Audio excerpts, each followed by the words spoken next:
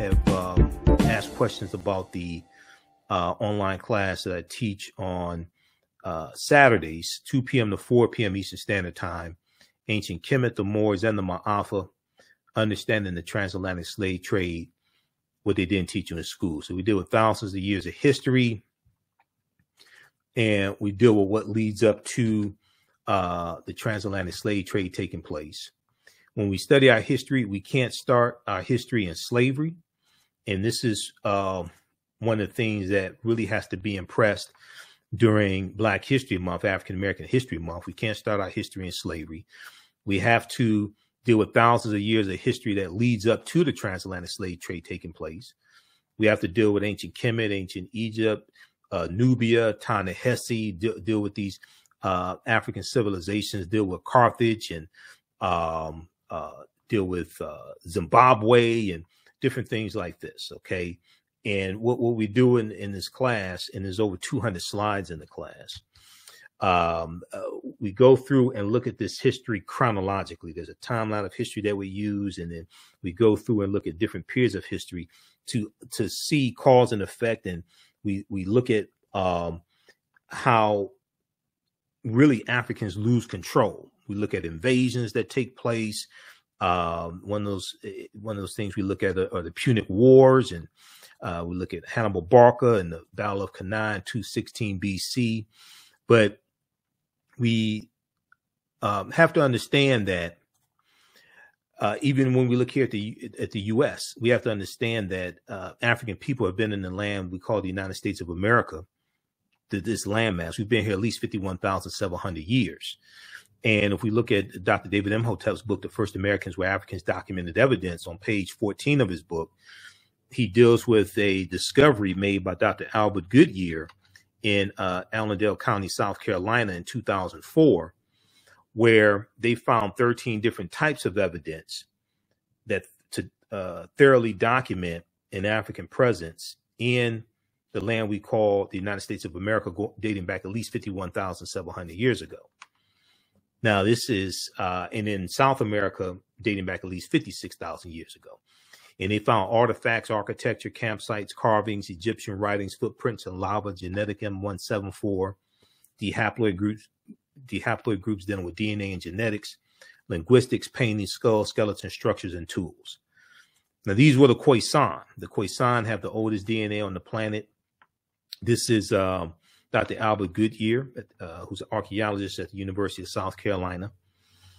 This is an article from 2004 from ScienceDaily.com that talks about his discovery. This article is almost 20 years old. New evidence puts man in North America 50,000 years ago. Because one of the things we do in the class is we look at archaeological discoveries, and these archaeological discoveries that have come out in the past, within the past 10 years, that are causing the archaeologists and scientists to totally rethink everything and push the timelines back. Okay, so this is why we can't start our history in this country with us conquered and shackled and changed and conquered by Europeans. All right, but even when we deal with our history before the United States, we can't start our history in 1441 with the Portuguese going into Mauritania. We can't start our history in slavery. We have to deal with when African people ruled the world. So the Khoisan have the oldest DNA on the planet. In October 2012, genetic study published in Science magazine found that the Khoisan in Southern Africa are the oldest ethnic group of modern humans, with their ancestral line originating about 100,000 years ago. The Khoisan, formerly called by the derogatory term Bushmen, are genetically unique, and no other currently known population had separated so early from our common modern human ancestor, according to the report.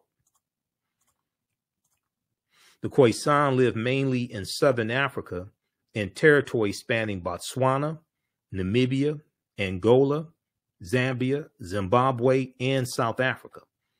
They are largely divided into two groups: hunters and gatherers, the Sans people, S-A-N, that's the Sans people, and keepers of livestock, the Khoikhoi people. The Khoisan languages include the distinctive click sounds that aren't found in the languages of their neighbors. Now, AtlantaBlackStar.com has a good article called 5 Ethnic Groups That Prove the First Humans Were Black. Okay. And then we have the people of the Andaman Islands as well. There's a number of different archaeological discoveries that we look at that will totally blow your mind, and they're causing the archaeologists and paleontologists and scientists to understand that all of this is much older than we thought, and they have to keep pushing the timelines back. I mean, there was an ancient beer factory discovered. It was discovered last year. It was discovered in 2021 in Egypt that dates back 5,000 years. But this discovery right here, New York Times has an article from February 2010 on Crete, new evidence of very ancient mariners. On Crete, new evidence of very ancient mariners. And this discovery deals with on the Greek island of Crete, which has been an island for more than 5 million years. They found stone tools that date back at least 130,000 years ago. They found stone tools that date back at least 130,000 years ago. And they said this is looked at as evidence, because it's considered strong evidence for the earliest known seafaring in the Mediterranean. Now, Crete has been an island for more than 5 million years, meaning that the tool makers must have arrived by boat. You're talking about 130,000 years ago. Okay. And one of the things Dr. David Imhotep deals with is how we were sailing 130,000 years ago. So this seems to push the history of Mediterranean voyaging back more than 100,000 years, specialists in Stone Age archaeology say. Previous artifact discoveries had shown people reaching Cyprus, a few other Greek islands, and possibly Sardinia no earlier than 10 to 12,000 years ago. So this is causing them to have to rethink everything. Okay, you have the lost city of Egypt, Tanis Heraklion, which what they found was revealed in 2013. This was a city in Egypt built about 8th century BC or BCE, before the Common Era, and it was swallowed into the sea. It was swallowed into the sea about 1,200 years ago. Okay, Tanis Heraklion, and they found 16-foot tall statues. They found 64 ships. Okay, at the bottom of the sea. This is what they found. But they found all this evidence of this lost city of Egypt, Tanis Heraklion. They found 700 anchors, countless gold coins. This discovery was revealed in 2013. So I remember when it was revealed, I talked about it when it came out. Okay. All right. Now, when we look at the Washington Monument, that is a ancient African symbol called a Tekken, which comes from the mythology of Asar, Aset, and Heru, who the Greeks called Osiris, Isis, and Horus. And there were about 1,200 Tekkenu all throughout ancient Kemet. We know that the foundation of Freemasonry comes out of ancient Kemet as well, comes out of the teaching from the lodges, the mystery systems, out of ancient Kemet. And 50 of the 56 signers of the Declaration of Independence were Freemasons. Egypt. So there's some books that we reference in the class. You don't have to buy any of the books to follow along. But one of them is Egypt on the Potomac by Tony Browder. And I've interviewed, Browder's a friend of mine. I've interviewed him a number of times. Brilliant historian and archaeologist. There were approximately 1,200 Tekkenu built in ancient times but only about a dozen are found in Egypt today. Many of the Tekhenu removed from Egypt are now in Istanbul, Turkey, London, England, Paris, France, Berlin, Germany, Vatican City in Italy, Rome, Italy, Vatican City, and elsewhere throughout the world. The Tekhenu for plural, are now called obelisks by their new owners, and few know their origin or that they symbolize the resurrection of the African king Asar, or the African king Asar from the mythology of Asar Set Heru. Now, the word Mason is derived from the Latin words mass and sun. Mason means child of light and expresses the desire to pursue light, which is a metaphor for the sun, which symbolizes knowledge. So for eons, light has been associated with knowledge. And even when you watch, say, cartoons, and a cartoon character has an idea, you may see a light bulb go off over the cartoon character's head, associating light with knowledge. And darkness has been associated with ignorance or lack of knowledge.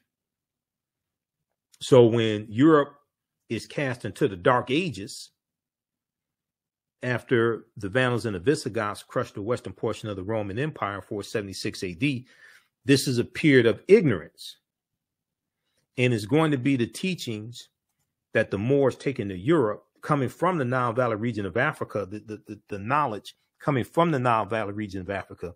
The African Moors are taking the light from Africa into the dark continent, Europe, and this knowledge brings Europe out of the Dark Ages.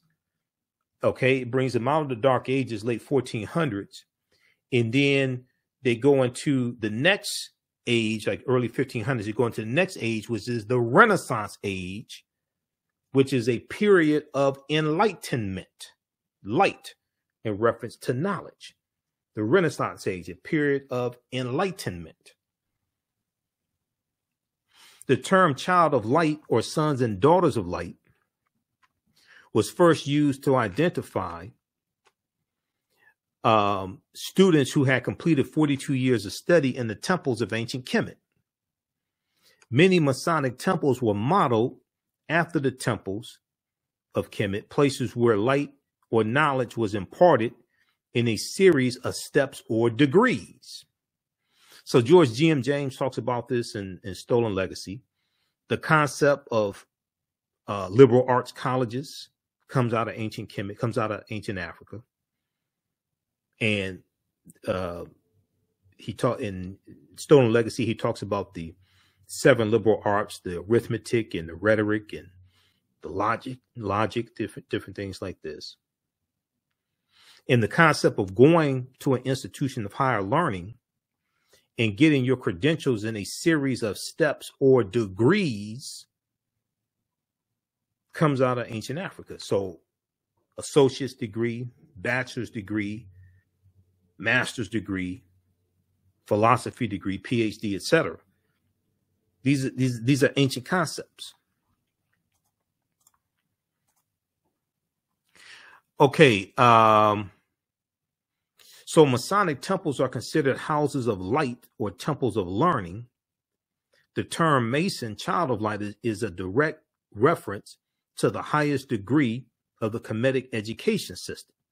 Okay.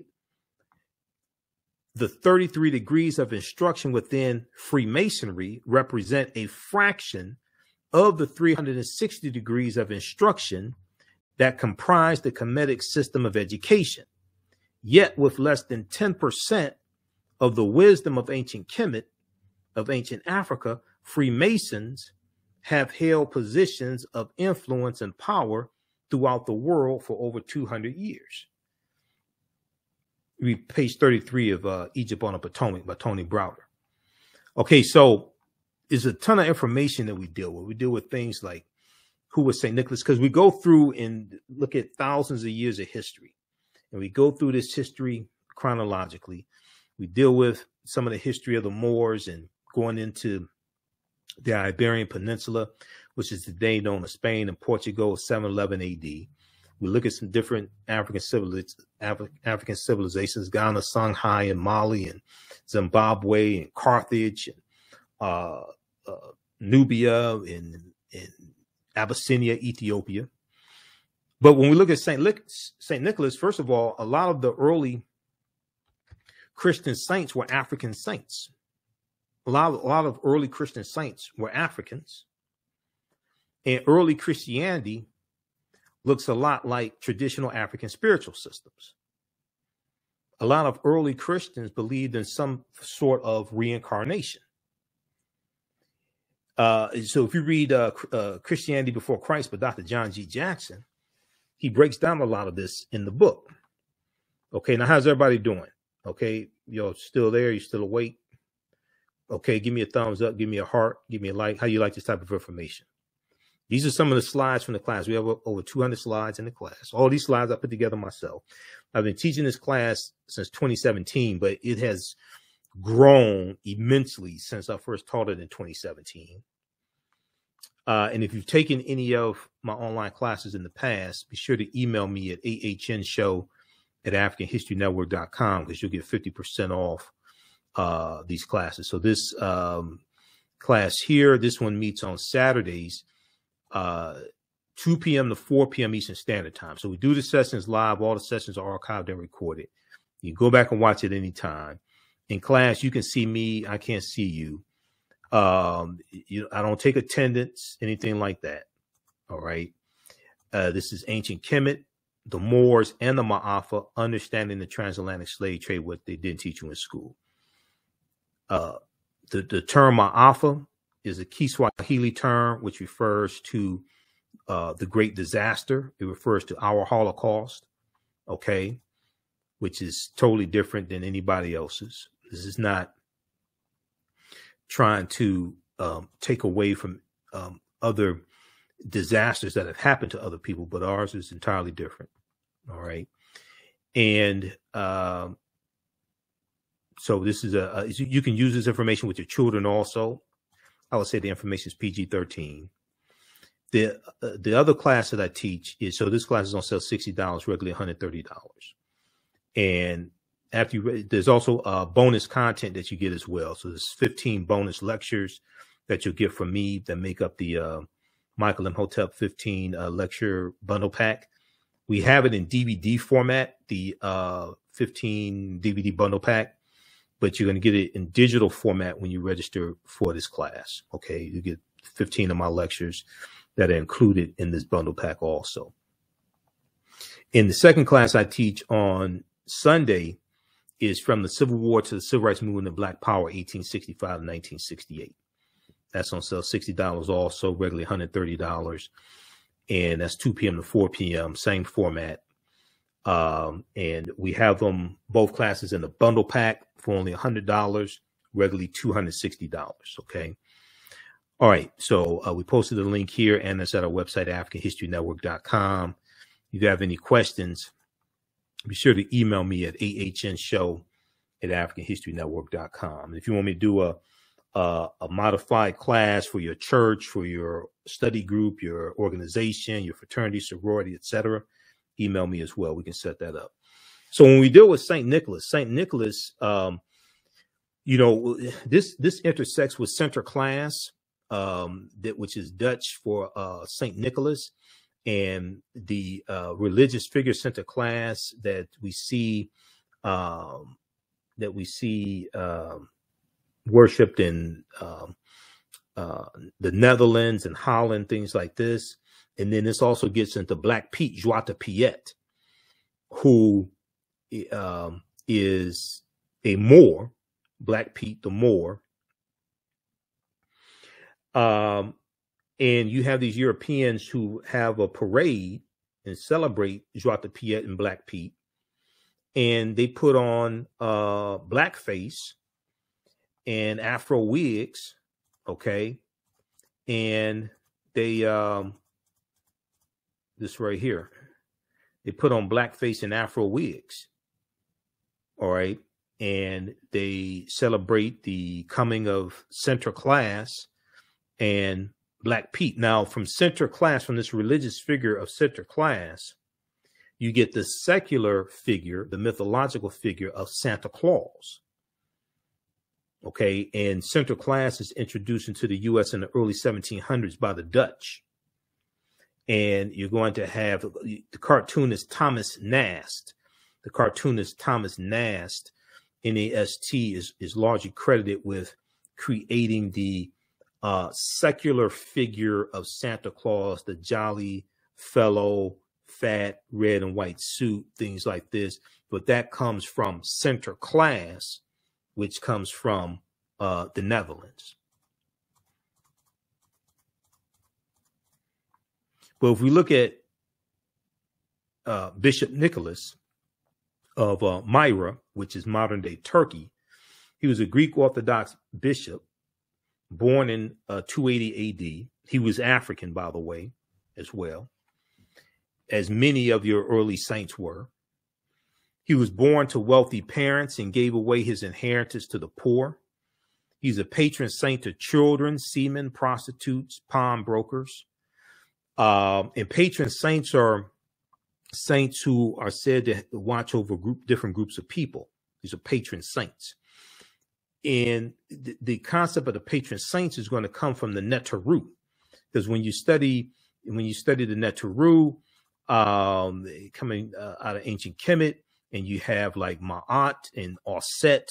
Auset is associated with love and fertility. Auset, the mother of Heru, and we know that this is where you get the first Holy Trinity of Asar, Auset, and Heru. Heru, born of a virgin birth, December 25th, which ties into astronomy. All right, and you deal with. I've done a whole presentation dealing with the winter solstice and why Christmas is celebrated on December 25th. We deal with that in the class as well. There's a whole separate lecture I've done dealing with that in ancient Kemet, the winter solstice, and the history of Christmas. But Christ is not a name, it's a title, dealing with anointed or the anointed one. Christ coming from the Greek Christos, coming from the Kemetic ka rest, ka meaning spirit, rest meaning to rise. When you study all this, it takes you right back to ancient Africa or Sumer or Mesopotamia, and we're dealing with a retelling of ancient stories. We're dealing with a retelling of ancient stories told over and over again, adapted to various people's cultures throughout thousands of years. Okay, and their ethnicity is put on it, their names are put on it, and their ideology that coming from their culture, their mores, their cultures, things like this are infused into these stories. When you look at in Europe, they were worshiping the Black Madonna child even before the Moors go into Europe, which comes from Asar, Auset, and Heru. But you still have statues of the Black Madonna child in Europe right now, in France, in Spain, in Portugal, Germany, Czechoslovakia, Russia. And from the Black Madonna child, you get the decolorized version of the white Mary and Jesus. And as Europeans are coming out of the Dark Ages and they start conquering other people's lands and extracting the wealth out of people's lands, extracting the mineral wealth and building up Europe, because Europe had been devastated by the Black Death, the bubonic plague, and from 1347 to 1400, Europe loses between a quarter to a third of their population. But as you see a rise in European powers, you're going to see a rise in the dominance of the European phenotype. European phenotype gets elevated, and a lot of these different figures that were traditionally African figures, mythological, etc., get reinterpreted as European. When you study Zeus amongst the Greeks, in Greek mythology, they tell you Zeus comes from Ethiopia. We know the word Ethiopia and Ethiops is Greek, which means sunburnt. But they tell you Zeus comes from Ethiopia. Originally, Hercules was black. Then you're going to see Michelangelo paint the Sistine Chapel, and he uses his aunt and uncle as the models for Adam and Eve. You're going to see this reinterpretation of these traditional figures that were traditionally African. You're going to see them reinterpreted as European, and then they're going to be projected around the world. If you look at this book here, this is one of the books I use in the class from Runoko Rashidi, who is a friend of mine. We know Runoko passed away August 2nd, 2021. He was in Egypt. Black Star, the African Presence in Early Europe. Black Star, the African Presence in Early Europe. So on page 90, and Runoko had a library of probably about 40,000 photographs he took. He visited something like 125 islands and countries all around the world. And he would document the African presence all around the world. So these are statues of the Black Madonna and Child in Switzerland, Poland, Madrid, Spain, Luxembourg City, Luxembourg. They were basically worshiping African people. This is coat of arms of Pope Benedict XVI with the head of a Moorish king. Because when you study a lot of these Europeans' bloodlines, they have African Moors in their bloodlines because the Moors intermixed into European populations. Okay, so on a lot of the royalty in these different European nations, on their coat of arms, they have an African Moorish head because they had some Moorish ancestry in their bloodline. This right here is the flag of Sardinia, the national flag of Sardinia that has 4 Moors heads on it. That's the national flag right now. Originally, the bandana was a blindfold because the Moors were in those areas, but they were conquered. And we're going to see in different areas, like the Moors conquered and enslaved, and we see this especially amongst the Spanish. Okay. And they're going to be taken into different like Spanish colonies. But this is a deep history. We look here, you see the Black Madonna and Child here in France. You see it, another Black Virgin of Paris. We see one here in Spain. Another one in Kremlin in Moscow. This painting, that's in Moscow. This is page 89. Okay, so this all ties into our history. This is the deep book right here. I interviewed Runoko about this book in 2014. This is another book we use in the class, Golden Age of the Moor, edited by Dr. Ivy Van Sertima. Because this, we go through and deal with this history chronologically. Okay, so Golden Age of the Moor is another book we use. Before the Mayflower by Lerone Bennett Jr. is one that we use. Okay, this is the 6th edition. It's beat up. I need another one. Now Valley Contributions of Civilization by Tony Browder is one. How White Folks Got So Rich, The Untold Story of American White Supremacy. This is the 3rd edition from the Nation of Islam Research Group. The Egyptian Philosophers, Ancient African Voices from Imhotep to Akhenaten by Dr. Malefe Kete Asante. Now, you don't have to buy any of these books to follow along in class. I use these for reference. We cite different parts of the book. This right here, the Declaration of Independence and Other Great Documents of American History. I use this more so in the 2nd class I teach, from the Civil War to the Civil Rights Movement and Black Power, 1865 to 1968. This one right here. This is probably about $2 from Dover Books. This is a really good one. It has Declaration of Independence, U.S. Constitution, all that stuff in there. But you can read the U.S. Constitution at loc.gov, Library of Congress website. Okay. You can read it for free there. Because when we understood the Constitution, we'd be much better off. We understood history and law. This one right here, Collective Courage, A History of African-American Cooperative Economic Thought and Practice by Dr. Jessica Gordon Imhotep, which deals with our deep, rich history of cooperative economics and the co-ops. This is another book that we reference in the class. Okay. Nile Valley Contributions to Civilization by Tony Browder. Egypt on the Potomac by Browder as well. This book right here, Egypt on the Potomac. Christmas Miscellany, Everything You Always Wanted to Know About Christmas by Jonathan Green. This is one of the books I read when I was really studying the history and origins of Christmas, because I've been doing presentations dealing with the history of Christmas going back to 2012. So those are just a few of the books that we do within the class. So you don't have to, some of these books you may have in your library. If you don't, it's fine. You'll still be able to follow along in the class, because I have a lot of slides for you. All these slides I put together myself. How's everybody doing? Okay. How you all like this type of information? Who still needs to register for this 10-week online class? As soon as you register, you can watch the class we did last week. I'll post the link here again. And we also have a bundle pack when you register for both classes for only $100. The classes are regularly $130 each. You have a special discount right now.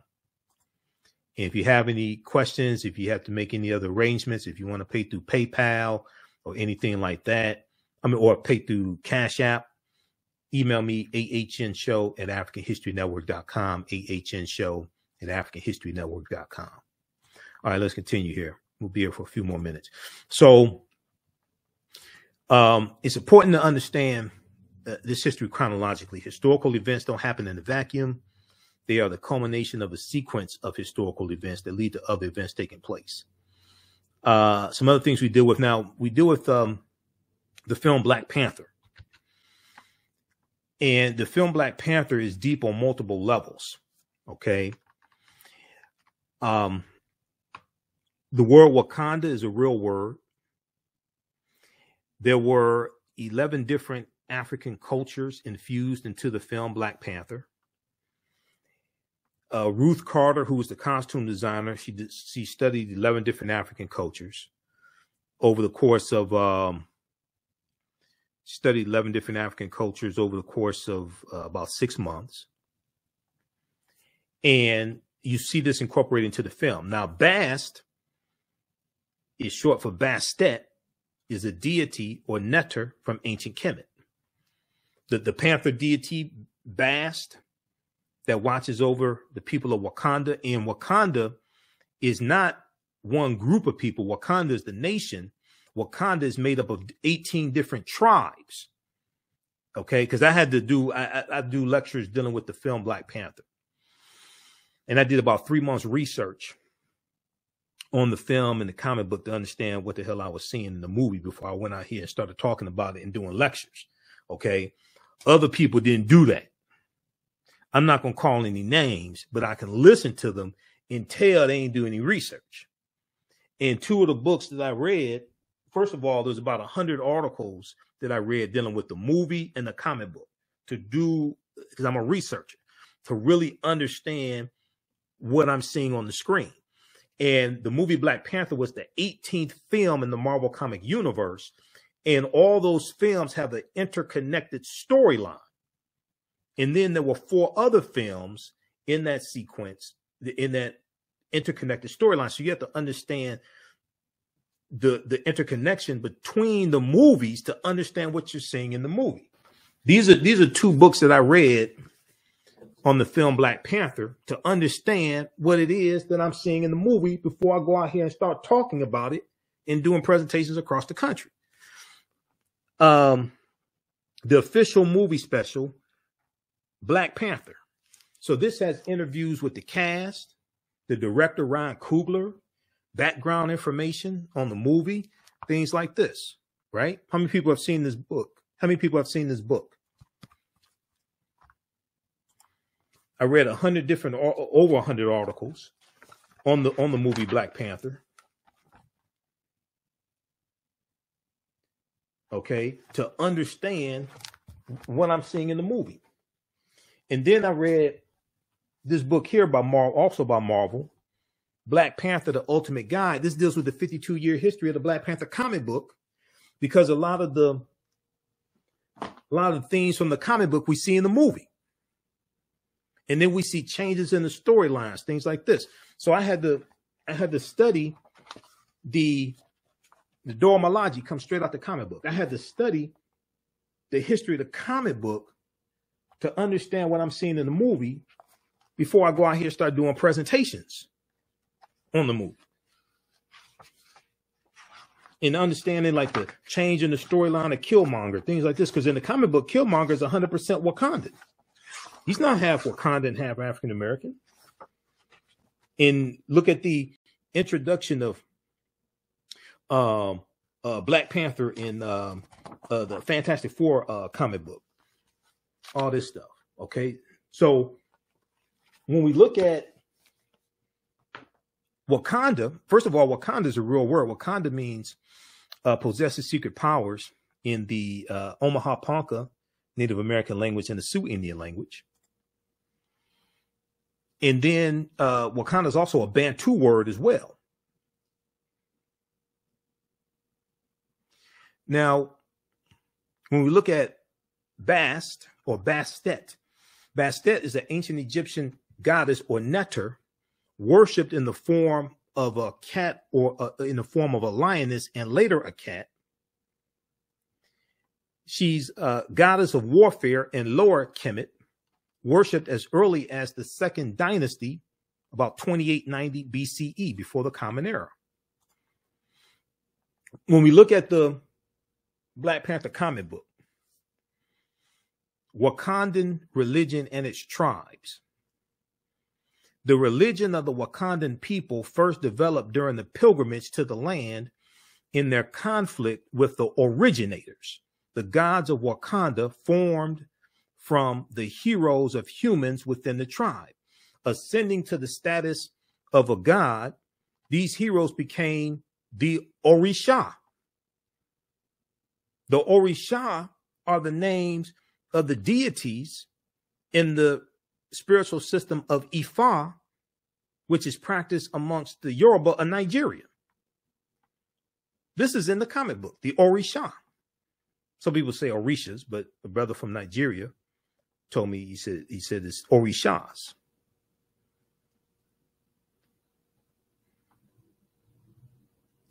Ascending to the status of a god, these heroes became the Orisha, taking the names Koku, Thoth, T-H-O-T-H. Thoth is what the Greeks call Dahuti. Dahuti is the deity, the neter, that delivered the Annunciation to the Virgin Auset that she's going to give birth to Heru. It's called the Annunciation. That's Dahuti. Bast comes from Bastet, Mujaji, Ptah. Ptah is one of the original Neteru. Okay, Ptah is one of the original Neteru. It was right behind me. Picture of Ptah. This is in the Black Panther comic book. And Niami. The Orisha's origin. Let me flip back over to this. Hold on.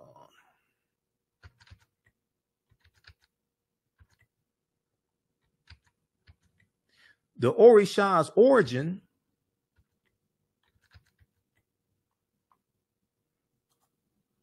okay, I'm gonna go back to that slide. Hold on, what can I see this here? All right, here we go. Should be able to see it now. The Orisha's origins date back to the ancient Egyptian beings known as the Ennead.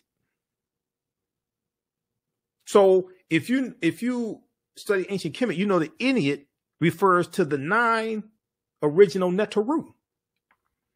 This is out of the Black Panther comic book. What are the Ennead? Ennead means group of 9 in Greek. In ancient Kemet, they were called Pesjet. The 9 Neteru were Atom, which is the sun, Shu, which is air, Tefnut, moisture, Geb, earth, and Nut, sky, Asar, who the Greeks called Osiris, Aset, Isis, Seth, Set, who was the brother of Asar, and Nephthys. This is known as the Ennead, which comes straight out of ancient Kemet, but that's in the Black Panther comic book. Read pages 274 and 277 of Ancient Egypt by Lorna Oakes and Lucia Galen. Also Nile Valley Contributions to Civilization.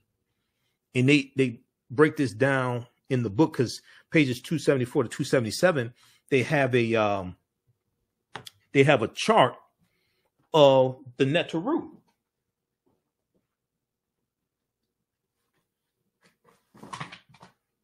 This book right here. They have a chart of the Neteru. And so we show you this in the class. We go through and break all this stuff down and put it into, or like organize all the information. They have a chart of the deities of the Neteru and their attributes.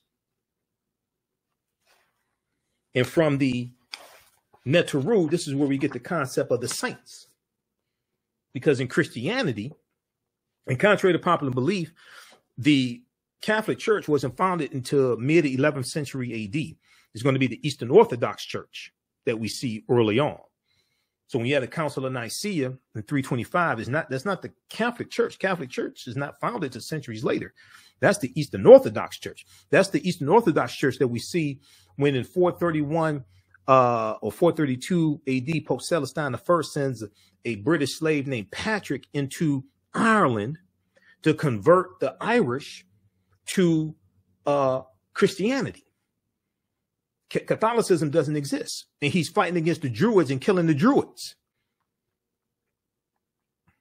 This is how we get the myth of Saint Patrick, and they say he drove the snakes out of Ireland. But the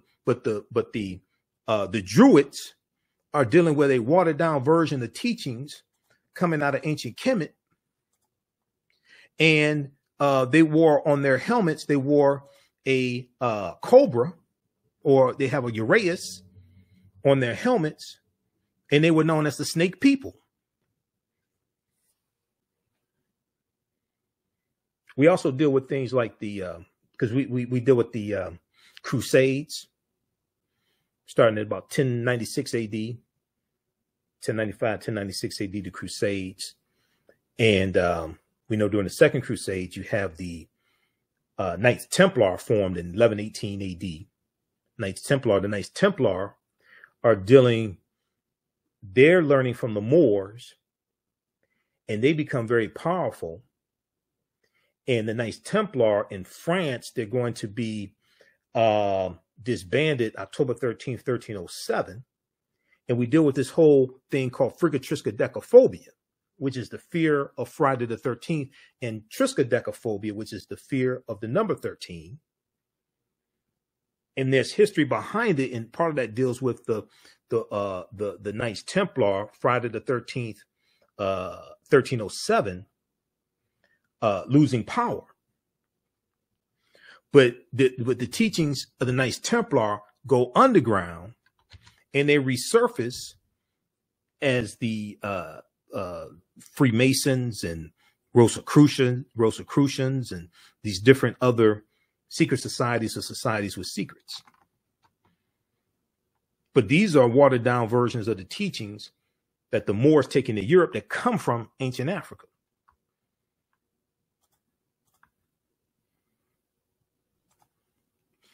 So this is just a sample of the type of information that we deal with. In Wisconsin, there's a water park called Wakanda, because Wakanda is an ancient term. You have a school in Nebraska named Wakanda. You have a water park in Wisconsin named Wakanda. Because I did a lot of research on this, right? So you'll see some different spellings of the name Wakanda. But Wakanda is the great creator power of the Osage, Omaha, and Ponca Native American tribes. But we know the first Americans were Africans when we actually study this history, in this chronology of this history. This takes us back to Dr. David Imhotep's book, The First Americans Were Africans, Documented Evidence. Wakanda is an abstract, omnipresent, creative force who is never personified in traditional Siouan legends, and in fact did not even have a gender before the introduction of English with its gender-specific nouns.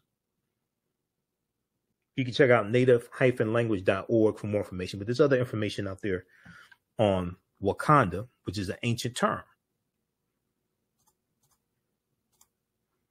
Located in Wakanda Park in Menominee, Wisconsin, on the shore of Lake Menominee, this group is what's left of once large cluster of mounds that were submerged when Lake Menominee was created by damming Red Cedar River. Out of 17 submerged mounds, 14 were excavated by archaeologists. Some of the mounds contain burials, including an individual wearing clay mask, the feature found in only 2 other mound sites in Wisconsin. By different accounts, either 3 or 4 mounds are still extant in the park, all supposed to be ovals. I found 2 definite mounds in decent condition, unmowed and away from pedestrian traffic at the dead end of the ridge overlooking the lake. Nearby, there was a raise in the ground that might have been a 3rd mound, but is pretty low and mowed with the rest of the disc golf course on which it's located. Okay, you check out wisconsinmounds.wakanda.parkmounds.html or Menominee-wi for wisconsin.gov. Now, in doing this research, so I was looking, and they have this historical marker, this whatever this is, this sign, this like historical marker here at the Wakanda Park in Wisconsin. And it talks about a group of ancient mortuary mound, and it talks about prehistoric Indian mounds. And they talk about these early mound builders. So this is a deep history. Okay, so these are just a few of the things we deal with. We talk about Carthage and Hannibal Barca and the Battle of Cannae in 216 BC, and Carthage being destroyed in 146 BC by the Romans. We deal with Ghana, Songhai, and Mali, 3 great West African nations. We talk about the Moors as well. And everything we taught Europeans came back to kick us in the behind. We deal with, according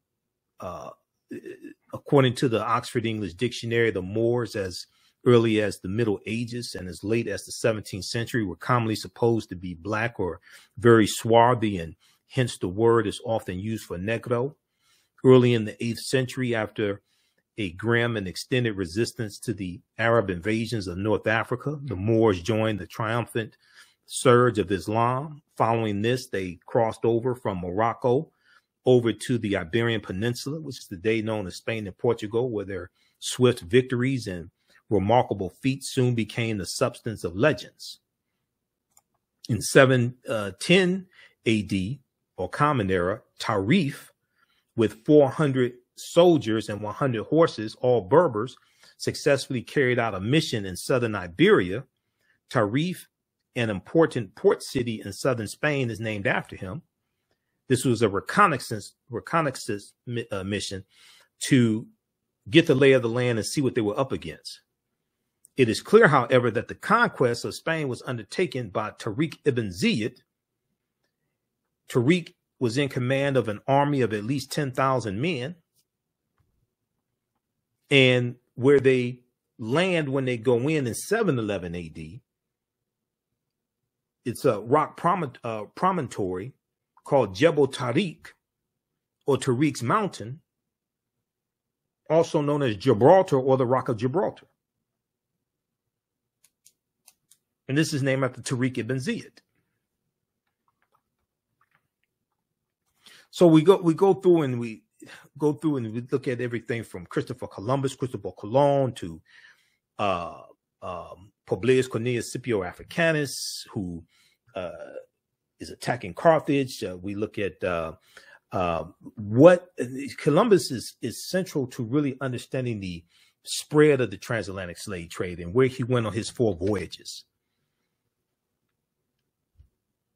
And the nations that he conquered, the island nations that he conquered, like Jamaica and Dominican Republic and Haiti on the island of Hispaniola, which he called La Isla Española, which is anglicized to Hispaniola, okay, refers to the Spanish island.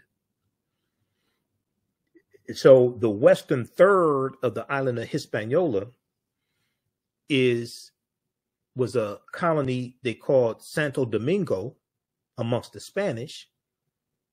When the French take over the colony in 1697 from the Spanish, they call it Saint Dominique. And we know there's a revolution in 1791 in that colony. And when those Africans declared their independence January 1st, 1804, they called it Haiti, which is the Taino name, Haiti. And we call it Haiti.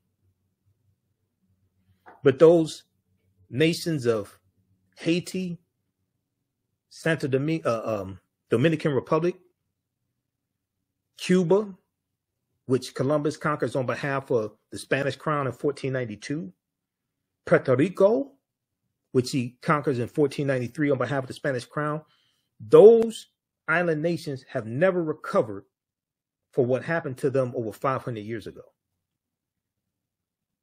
They're still dealing with the side effects of what happened to them over 500 years ago. And the British take over Jamaica from the Spanish. The French take it over from the Spanish. But when we look at where Columbus goes on his 4 voyages, see, Columbus helped lay the foundation for slavery, racism, capitalism, the exploitation of indigenous people. And then we see that we're going to have the Asiento de Negros signed by King Charles V in 1518, which really expands the transatlantic slave trade and causes direct transports of Africans from Africa directly to the Spanish colonies without having to go into Spain first. The Asiento de Negros.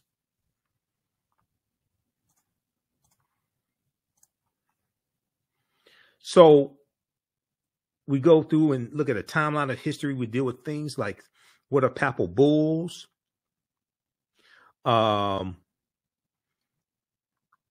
We deal with what was the transatlantic slave trade, the forced voyage of African people from Europe to Africa to the Americas. 1488, Pope Innocent VIII, he wasn't so innocent. Pope Innocent VIII accepted a gift of 100 more slaves from King Ferdinand of Spain, and then distributed these African slaves to various cardinals and nobles. 1488. This is 2 years before Columbus set sail.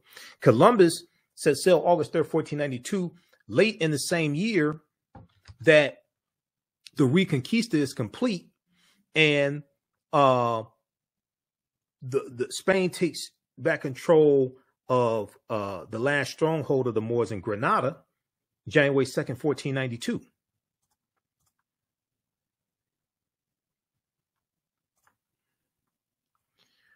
When we look at, let me see here.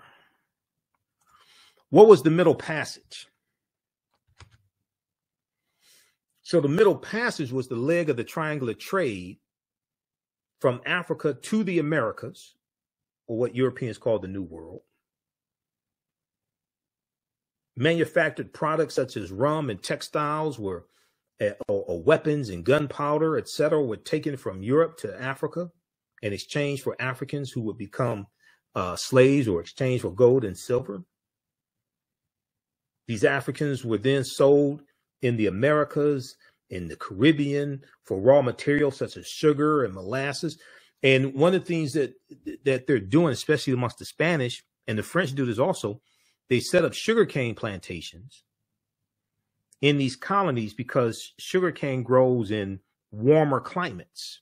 So Jamaica and Haiti and Cuba and Puerto Rico are excellent climates to grow sugarcane. And sugarcane was a big commodity even before cotton became king. So we take you throughout history, and then we leave off in about the 1830s or so, 1840s. In the second class that I teach, from the Civil War to the Civil Black Power, 1865 to 1968, that second class basically picks up where this first class leaves off. And the reason why is because the second class is a 10-week online class. There's so much information that I had that I couldn't deal with. See, that the period of time from 1865 to 1968 is a crucial period of time.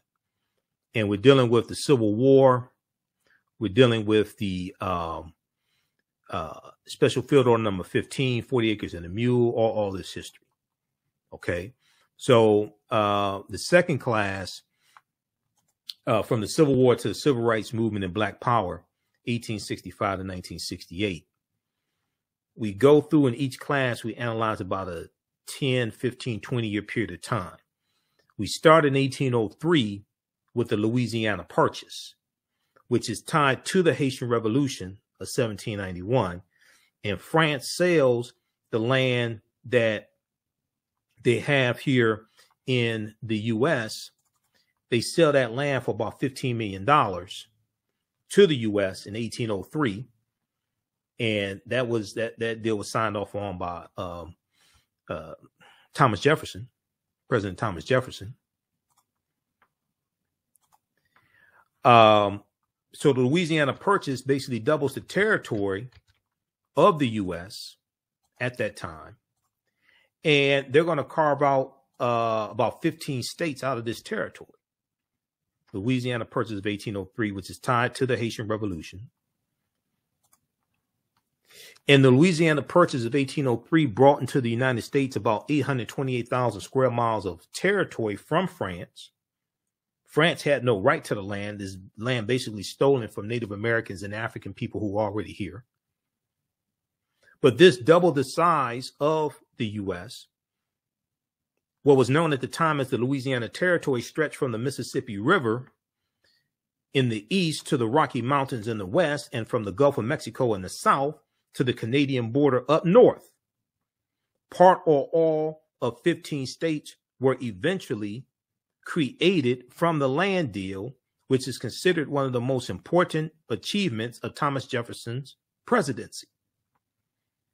You check out history.com, official website of the History Channel. They have some good information there on Louisiana Purchase. So we go through and look at this history. We look at we look at this history chronologically as well. We look at Texas becoming part of the Union in 1845. We look at Texas winning their independence from Mexico in 1836. Mexico winning their independence from Spain in 1821. Vicente Guerrero becoming the second president of Mexico in 1829. He's of African descent. He abolishes slavery. We look at the Alamo, the fight over the Alamo, the fort, 1836. Look at the Mexican-American War, 1846, 1848. Okay. And because of the Mexican-American War, then the U.S. is going, and you're dealing with this concept of manifest destiny as well. The U.S. is going to get the land that makes up California, Arizona, New Mexico, Colorado, Utah, and Nevada from Mexico. as a result of the Treaty of Guadalupe Hidalgo of 1848, which is what ends the Mexican-American War. And you're dealing with westward expansion, and you're dealing with the United States basically want to take over the entire North American continent. You're dealing with territorial disputes. This is how the Mexican-American War starts. But because of the Mexican-American War, you're going to have what's called the, and even before that, you have the Missouri Compromise of 1820, which organizes the land that the U.S. gets from the Louisiana Purchase. But the Compromise of 1850 organizes the land that the U.S. gets from Mexico. And it comprises, the Compromise of 1850 comprises of 5 bills.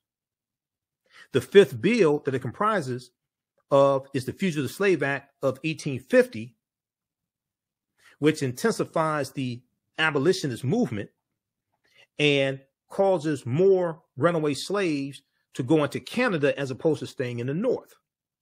And this is 4 years before the Kansas-Nebraska Act of 1854. And as a result of the Kansas-Nebraska Act of 1854, you have the Republican Party founded in 1854. Because the majority of the time that slavery exists in this country, you don't have a Democratic Party or Republican Party. Democratic Party is not founded until 1828.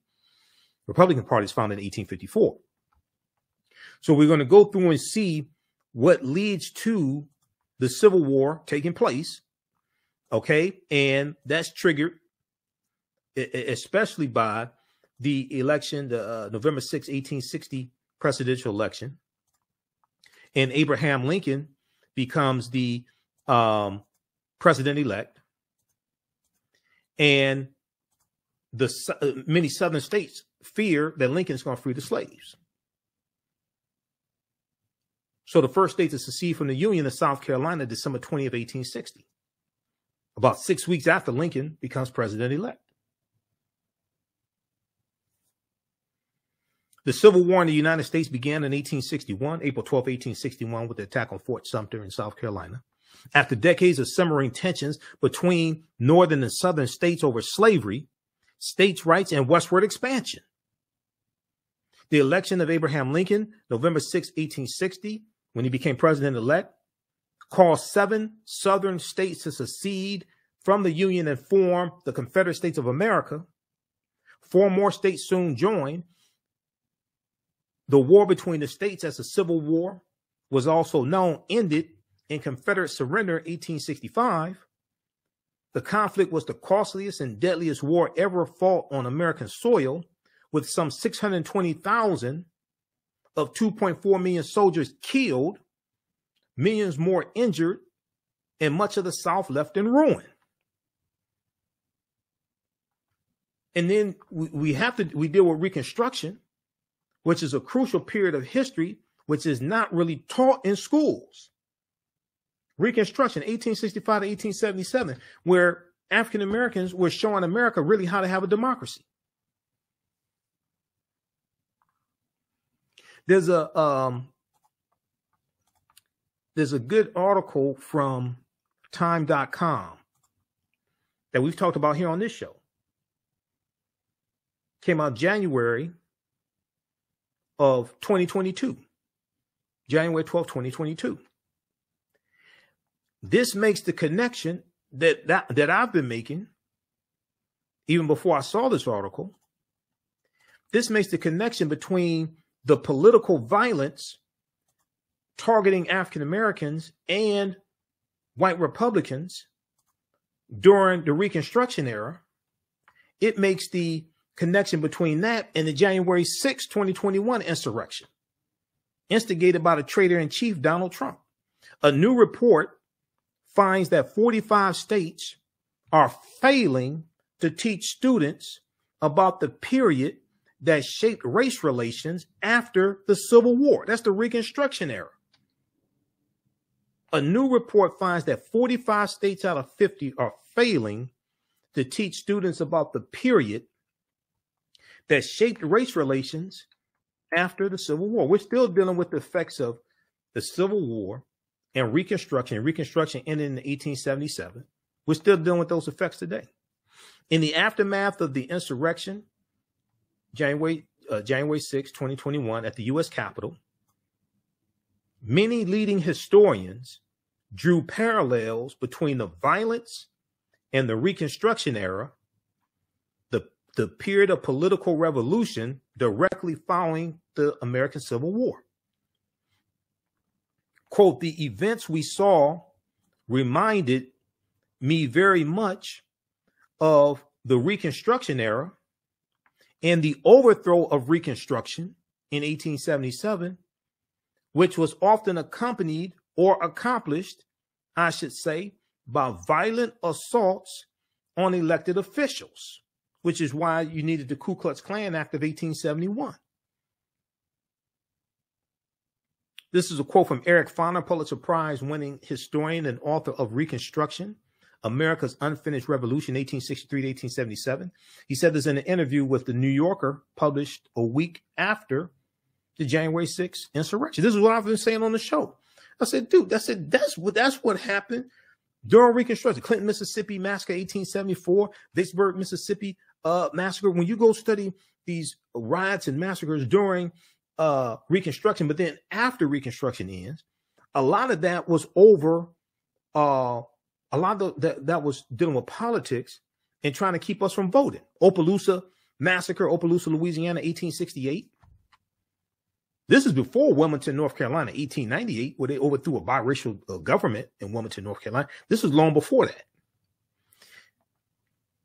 Scholars say studying the aftermath of the Civil War can help put in context many of the most seminal events in the U.S. in recent years, from the brutal murder of George Floyd by police in May 25th, 2020, in Minneapolis, Minnesota, to the voter suppression laws enacted after African-American voters played a big role in helping Joe Biden and Kamala Harris become president and vice president in 2020.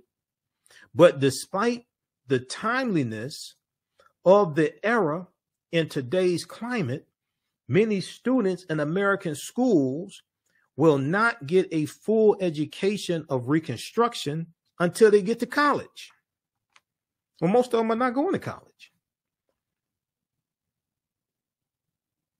And this is directly related to our understanding of history, and your understanding of history influences your understanding of politics and who you vote for and the policies you support. In social studies standards, 45 out of 50 states and the District of Columbia, discussion of Reconstruction is partial or non-existent. In 45 states out of 50 and the District of Columbia, discussion on Reconstruction, 1865 to 1877, is partial or non-existent according to historians who reviewed the period, reviewed how the period is discussed in K through 12 social studies standards for public schools nationwide. In a report produced by the education nonprofit Zen Education Project, the study's authors say they are concerned that American children will grow up to be uninformed about the critical period of history that helps explain why full racial equality remains unfulfilled today. So all this is connected, and all this is tied to history. And historical events don't happen in a vacuum. They are the culmination of a sequence of historical events that have a domino effect and lead to a larger event taking place. Okay, so check this out from time.com. A new report finds that 45 states are failing to teach students about the period that shaped race relations after the Civil War.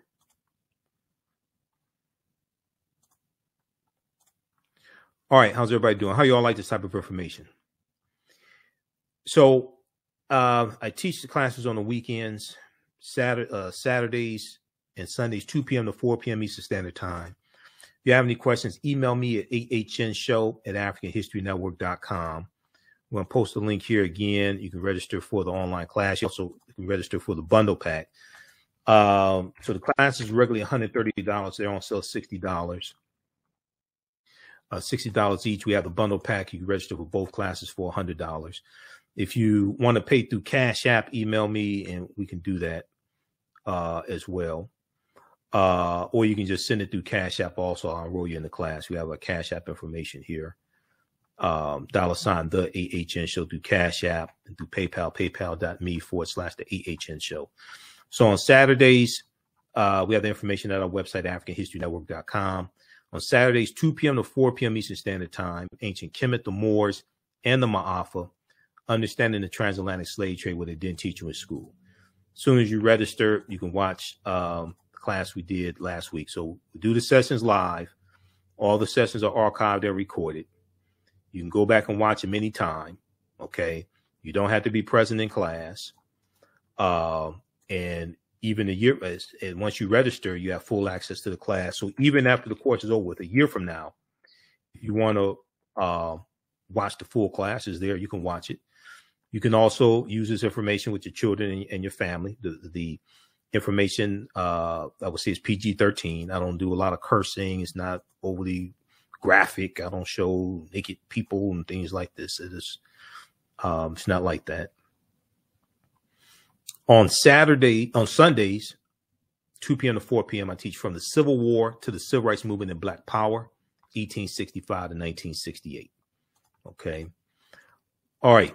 And then all of my DVD lectures and digital downloads are at our website, AfricanHistoryNetwork.com. If you have any questions, email me. If you want me to do a presentation or if you want me teaching these classes for your churches, your study groups, organizations, fraternities, sororities, you want me to do a modified, a shorter version of these classes, or you want me to do a presentation for your group or organization, email me as well.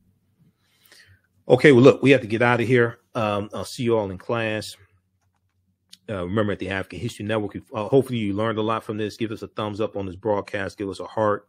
Give us a like. Follow us on our Facebook fan page, The African History Network, our YouTube channel, Michael Imhotep, IMHOTEP, and turn on live notifications so you know when we go live. Also, sign up for our email newsletter. Text the word Kemet, K-E-M-E-T, to 22828.